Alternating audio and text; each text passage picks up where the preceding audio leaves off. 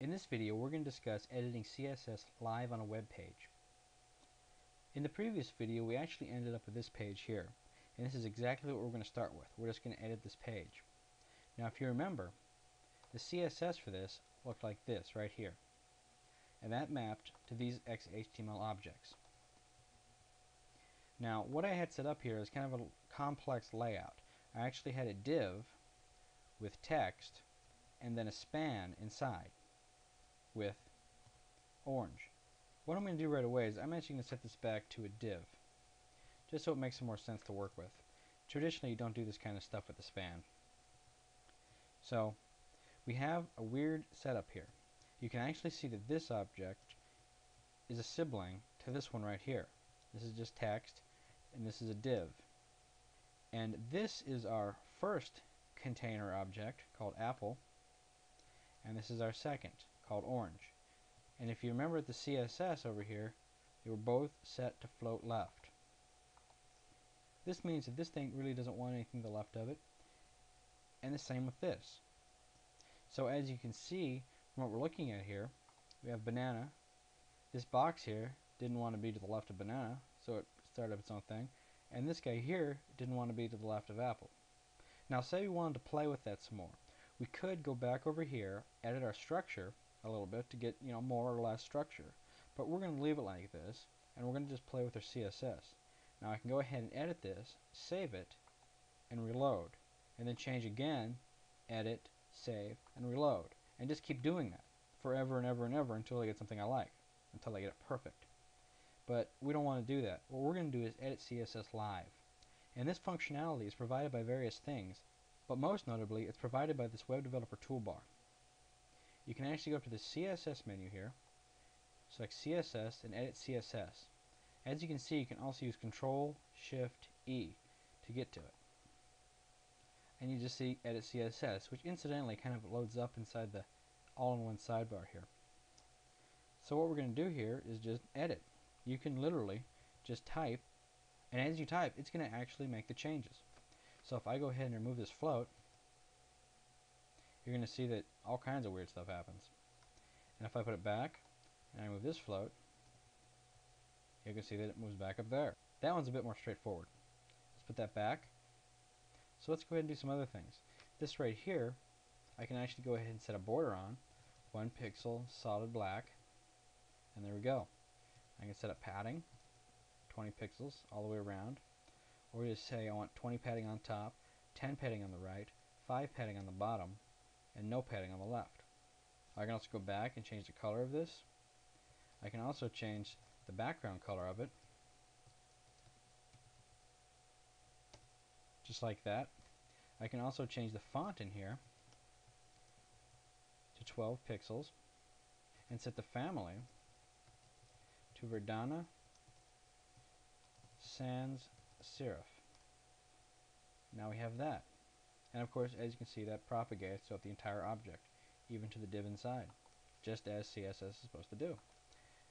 And we can go down here and edit this, put this one as 14, maybe set it up with a weight. And I'll go ahead and set up the text decoration too, underline. Maybe set up a letter spacing.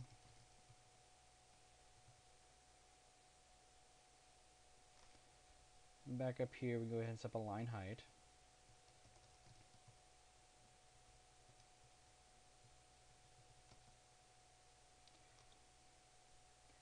And we could do more than just styling.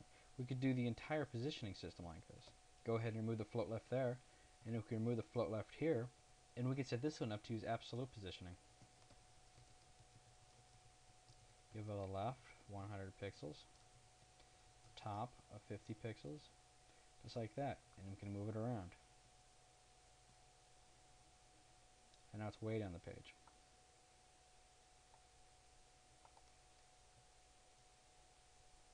We can also go ahead and set up this object here, even though it's inside the other object.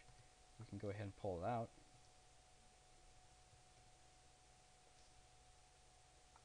Just like this. It's 150 pixels below the other one. Go ahead and move it above that, like this. Move it up maybe 400. As you can see, our options are not limited. If we can do it by saving the file, we could do it in here. We might just go ahead and grab one of these other objects.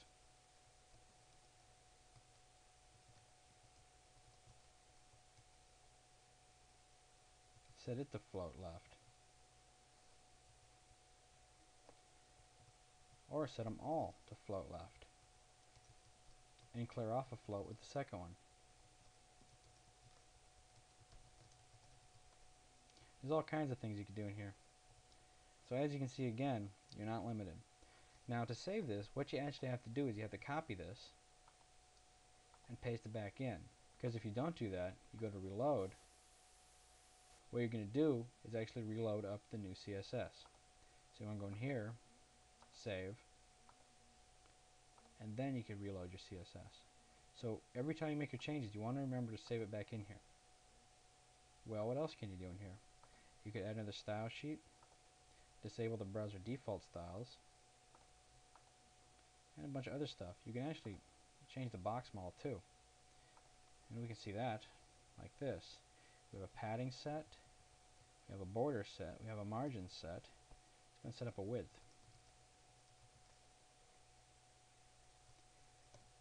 Like 400. Now we go ahead and switch box models. Now you can see it actually changes. And we can go ahead and just view the CSS if we want to see it over here. And as you can see, it opens up in a new tab. We go back, and this is one thing you want to be careful of.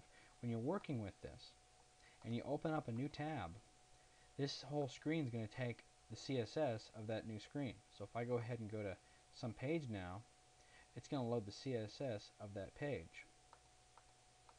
So you go back to yours is gone. You're going to want to remember to save when you do this. But as you can see on this page, which is a really good example, there's actually a bunch of them. And you can actually go in here and remove some of this stuff.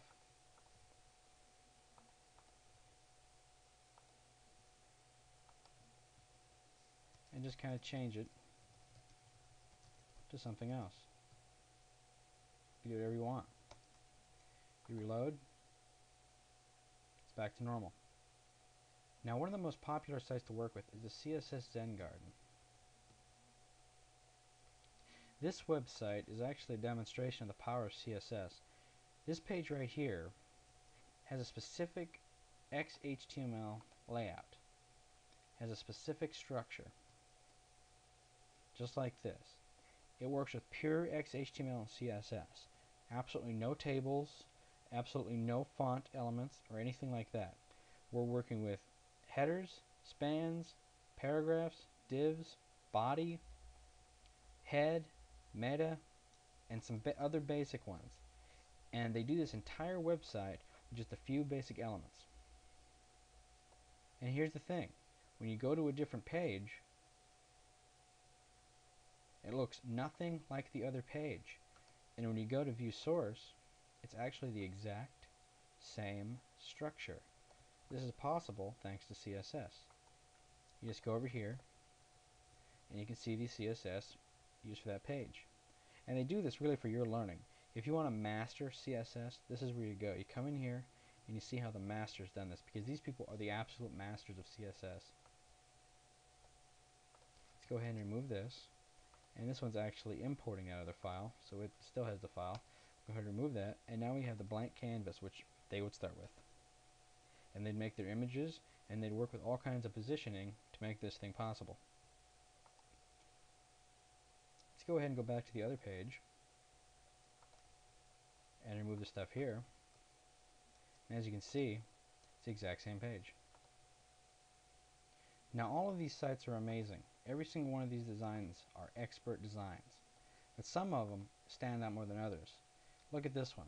You just type in a certain code at the end if you know which one you're looking for, and it brings it up. This one here is the exact same page, but with a different CSS sheet.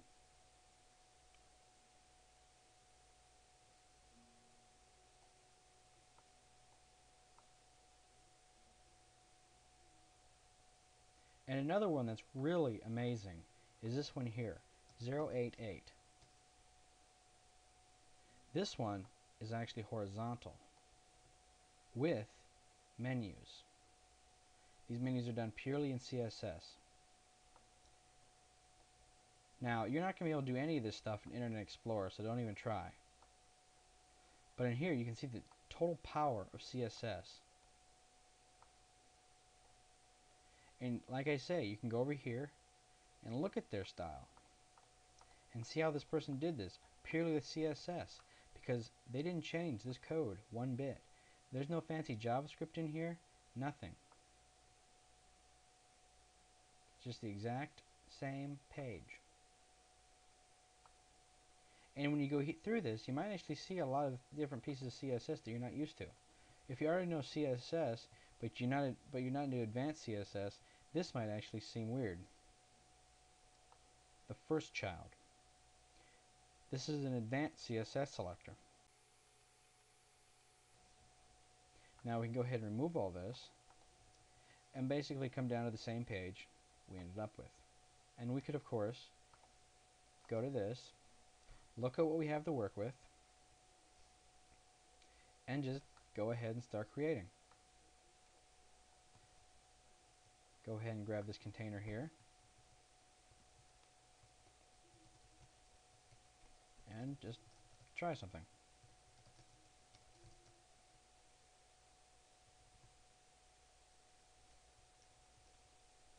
And try something else here.